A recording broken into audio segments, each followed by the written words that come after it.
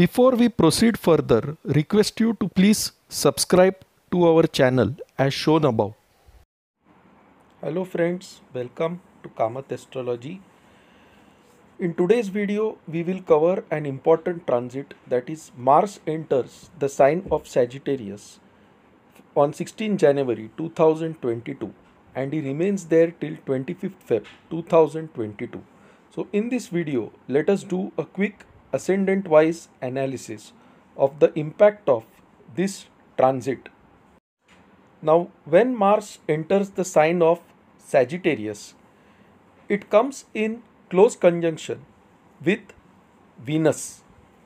Now there is almost a 20-degree separation between Mars and Venus. When Mars enters into the sign of Sagittarius or Dhanu, it first enters into the Mula Nakshatra, then moves into the Purvashada Nakshatra, and finally into the Uttarashada Nakshatra.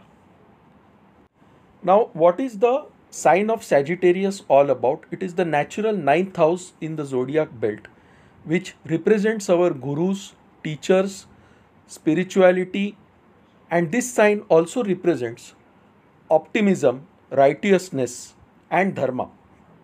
It also represents pilgrimages and long distance journeys. So what happens when the army general enters the house of Guru?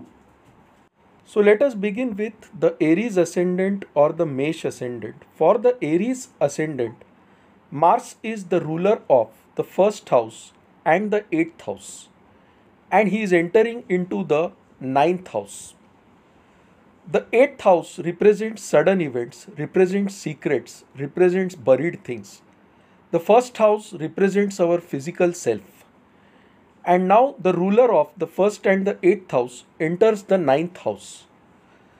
This means there will be certain sudden events in your life which will change the direction of your life. This could make you more spiritual. It could also give certain health issues to your father.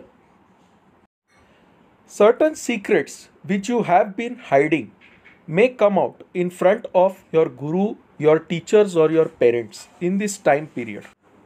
Especially certain secrets related to your partnerships and affairs may come out in this time period. So this is an average transit for the Aries ascendant. Now for the Taurus ascendant or the Vrishab Lagna, Mars rules the 7th house and the 12th house, and he enters into the 8th house. By virtue of the 12th house lord entering into the 8th house, it is a Viparit Rajyog, which means it destroys a lot of your problems in life.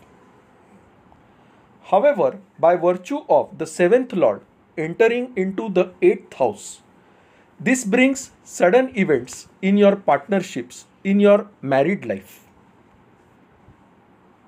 Since Venus is conjunct Mars, that is your ascendant lord is conjunct Mars in the 8th house, certain secrets will definitely come out, but it could give sudden health issues. So for the Taurus ascendant, I would say this is a time where you need to take care of your health, your spouse, and your finances. The 4th lord sun is with Saturn. Mars is in your 8th house.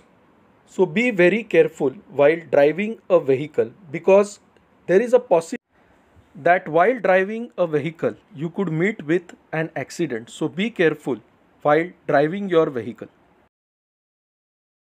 Now for the Gemini ascendant or the Mithun Lagna, Mars rules your 11th house of friends, social network and gains, as well as your 6th house of enemies, debts, litigations, diseases, and he enters into your 7th house of partnership. So secret enemies can affect your married life, can affect your gains in this time period. Be careful, especially while having relationship with the opposite sex, because Venus is with Mars in your 7th house and this can aggravate your sexual drive and desire and lead to lot of problems. However, the Venus Mars combination encourages you to learn something new. So if you wish to learn a new language, if you wish to learn or do a new course related to finance, related to any art, this transit will encourage you to do that and will also help you to succeed in that new learning. Now for the Kark Lagna or the Cancer Ascendant, Mars rules your 10th house of career and your 5th house of children, speculation and past good deeds. And this Mars is now entering into the 6th house of litigations and conflicts. Therefore, in your workplace, you could face challenges due to hidden enemies because Mars is ruling your 10th house. Since Mars rules your 5th house and enters into the 6th house, again this could bring problems in love affairs. Avoid taking loans or getting into debts in this time period. Now let us move to the Leo Ascendant or the Sima Lagna. So for the Leo Ascendant, Mars rules your 4th house of vehicles, property, comfort, mother and happiness, and your 9th house of good luck, destiny, gurus and teachers, and he enters into the 5th house. So this is a very good transit for you. It gives you good opportunities on all fronts, namely on your professional front as well as with respect to your family life, your home, and it will also give you gains through property. So a very good transit for the Leo Ascendant or the Sima Lagna. Now for the Kanya Lagna or the Virgo Ascendant, Mars rules the 3rd house of siblings, courage and efforts and the 8th house of sudden events, and he enters into your 4th house.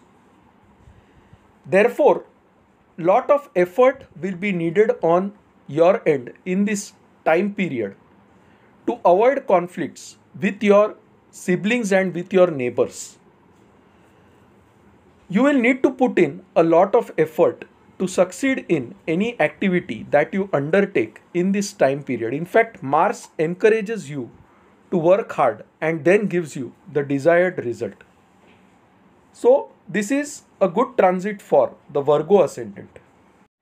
This transit could give you sudden property gains through inheritance or certain insurance gains in this time period. Now let us move to the Tula Lagna or Libra Ascendant.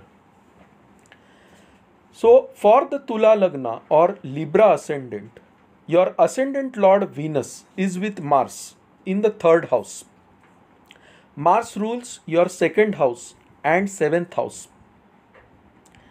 And therefore, in this time period, you will make a lot of gains in your workplace. You will be very aggressive with respect to your partnerships and they will give you financial gains in this time period. So this is a good transit for the Libra Ascendant. Now for the Scorpio Ascendant or the Vrishik Lagna, Mars rules the 1st house and the 6th house and he enters into the 2nd house. Therefore, this transit gives you a lot of gains, but there will be hidden enemies within your family circle who will try to pull you down in this time period. So be very cognizant about this fact. So though this transit gives you gains, it also brings you trouble through hidden enemies within your family. For Sagittarius Ascendant or Dhanu Lagna, Mars rules your 5th house of children, speculation and knowledge and 12th house of foreign connections. In the 12th house, you already have Ketu present, and in the Ascendant, you have Venus and Mars. Therefore, this transit gives you gains through foreign lands. It also encourages you to learn something new, to study some new subject, and Mars will give you great success in this time period. So this transit is good for you. Now for the Capricorn ascendant or Makar Lagna, you already have Sun Saturn combination in the ascendant. Mercury is also present with Saturn in the ascendant, and therefore this can give you certain health problems. However, you will get gains by listening to your mother's advice in this time period.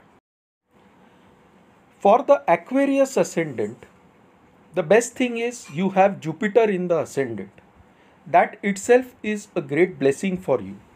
Mars rules your third house of siblings and 10th house of career, and is present in the 11th house with Venus, who is also your 4th lord and 9th lord.